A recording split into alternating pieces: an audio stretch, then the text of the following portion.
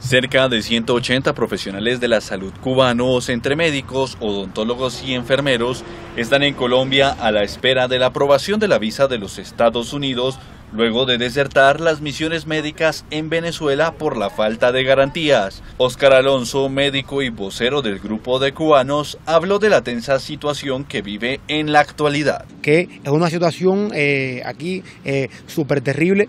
Pues en Cuba somos perseguidos políticos porque desertamos de una misión médica cubana política. María del Carmen Torres, farmacéutica cubana, que se cansó de la situación en Venezuela, contó a los micrófonos de EFE los riesgos que corría en la misión humanitaria. Te pueden mandar hasta matar. Nosotros allí estábamos en una situación muy pésima. Teníamos que estar con mucho cuidado. Cuando no podía salir de la casa.